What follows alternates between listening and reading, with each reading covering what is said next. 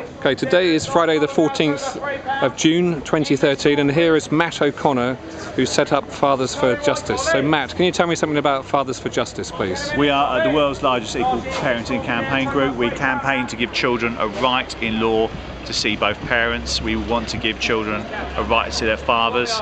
At the moment, 1 in 3 kids in the United Kingdom has grown up without their dad. That's nearly 4 million children growing up without a father.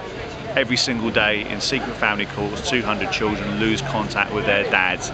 It's a national disgrace, a national scandal, and Fathers for Justice is a campaign group that's trying to do something about it. Thank you very much. Goodbye.